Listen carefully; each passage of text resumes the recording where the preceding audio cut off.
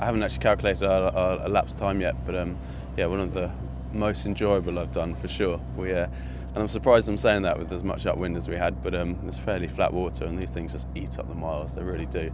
And the downwind run we rounded about 5 o'clock yesterday afternoon, rounded the rock, and just flew home. We really did. I mean, we jibed to find a bit more pressure, so went back along the Irish coast, and then used that pressure all the way down, and the boat was sat there in sort of low 30s, and then we jibed around Bishop Rock last night, and smoked past the TSS and kind of picked our way through the best of the fleet, and probably upset a few people when they realised, well, they realised how far they had to go.